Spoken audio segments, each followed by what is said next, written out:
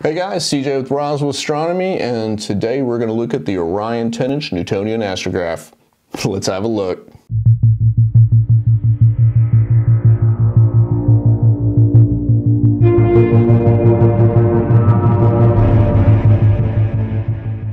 This Orion 10-inch Newt is a reflector type OTA. The optical diameter is 254 millimeters. The focal ratio is f3.9, which makes it fairly fast, though not quite as fast as, say, the Celestron Rosses. However, it does give you a longer focal length of about 1,000 millimeters at a significantly reduced price, being $699 retail. The length is about 38 inches long, and it weighs in at 25 plus pounds, as it is, no attachments. It is made out of steel tubing, but certainly the rear does carry the bulk of the weight due to the mirror back there, and this does make balancing a little difficult. If you're using for imaging, your camera will offset this a tad, and I was able to find a halfway decent balancing point.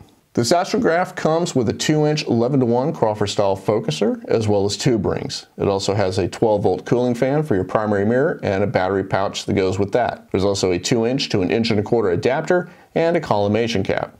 To round that off, you also get a 9x50 finder scope and a bracket, and a dovetail bracket to hold it all on the mount. Alright, let's get back to the weight.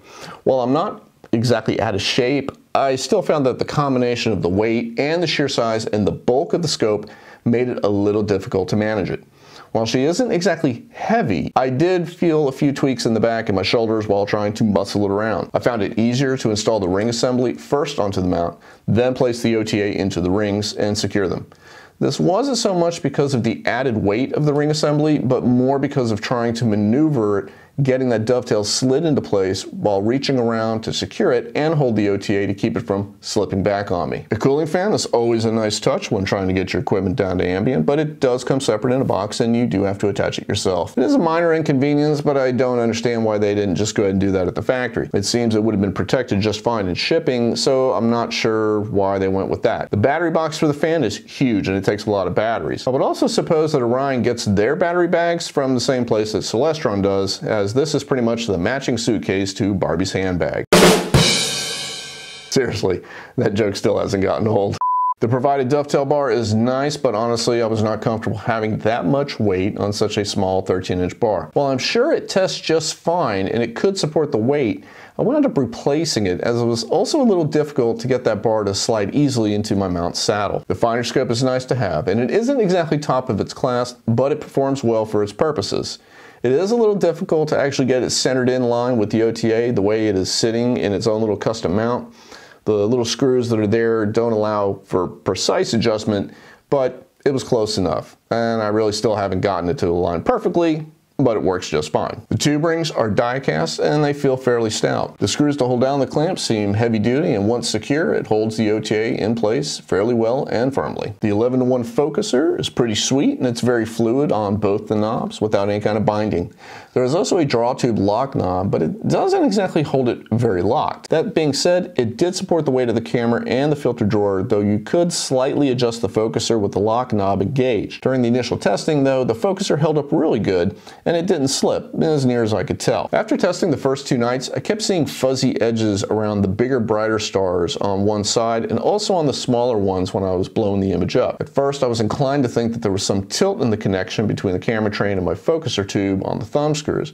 But then I checked it during the daytime and I realized it was out of collimation. To think that you'll never have to collimate a Newtonian is to think that Queen Elizabeth herself will be found at a techno party in Manchester over the weekend.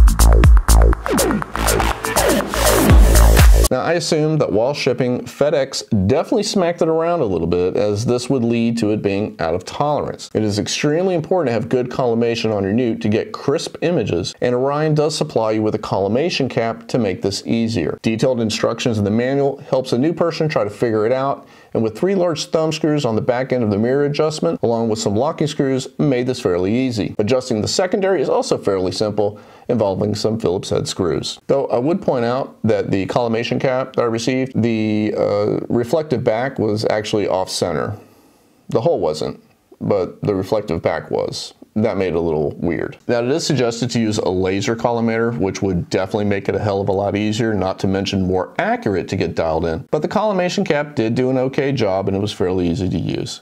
Certainly, the laser will help in keeping you from having to reach around and constantly checking through the focuser tube via the cap while extending all the way to the back with your arms, which mine were too short. I did some customization to this one by adding a Lismondi bar for mounting the rings on. I placed the finder scope on the back of the OTA by removing the thumb screw attachment and used a cap head from underneath to attach the finder scope shoe to the ring, and then the finder scope to that. On the front, I added a 50mm Orion mini guide scope, which paired perfectly with my old bulletproof Starshoot auto guider. The placement is just right to allow the finder scope to still be useful, though I do get a slight red glow at night from the SSAG LED. But it's not enough to cause any issues. And it's just slightly off center, so it works well. Fast forward, and with the rig loaded up, I carefully balanced everything, and then I used yellow tape at 6 different points to aid in fast setup for later down the road. Overall, this is a nice alternative for someone intermediate in astrophotography or visual use that is looking for a cheaper alternative to get a fast f-stop astrograph. The downside is, of course, weight and bulk, and you will need to collimate occasionally.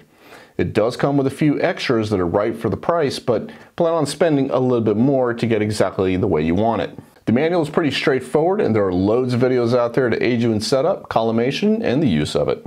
Next up, we're going to put her to first light. Hey astronomy fans, you want more great content and can't wait to see the next installment on Roswell Astronomy?